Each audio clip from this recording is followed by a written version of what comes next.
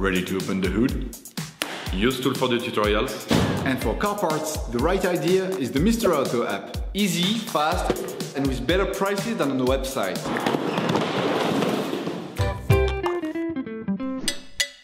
You will find the TRW stabilizer sway bar links used in the video through the link in the description.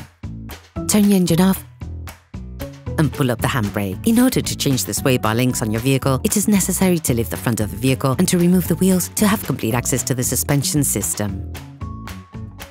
Loosen the stud bolts on the front wheels, raise the front of the vehicle and put it in the two-axle stands. We strongly suggest watching the tutorial, raising your vehicle safely before carrying out this step. You will then be able to take off the wheels. Don't forget to slide them under the vehicle. The sway bar links connect the sway bar to the shock absorbers to always ensure that the wheels remain on the ground. Then release and remove the upper ball joint on the stabilizer link bar.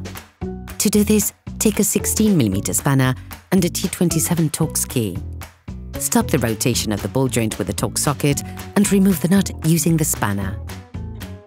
As the components to be removed are very often seized up, don't hesitate to brush and to use penetrating oil to facilitate the operation. Repeat the operation on the lower ball joint.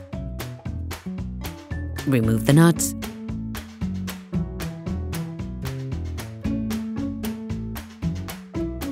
Then the sway bar link. All parts used in this tutorial are supplied by our trusted partners. These partners also help us create as many video tutorials as possible. Check them out in the description below. You will find the TRW parts and products used in the video in the link in the description. Take the new sway bar link axle rod. Put the sway bar link back in place. Roughly reinstall the nuts. Tighten the lug nuts again using a 16mm spanner and a T27 Torx key. Tighten the nuts with a Torx spanner. Put the wheels of your vehicle back on.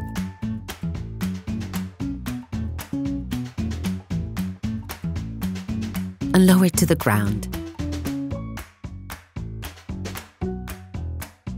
Operation completed.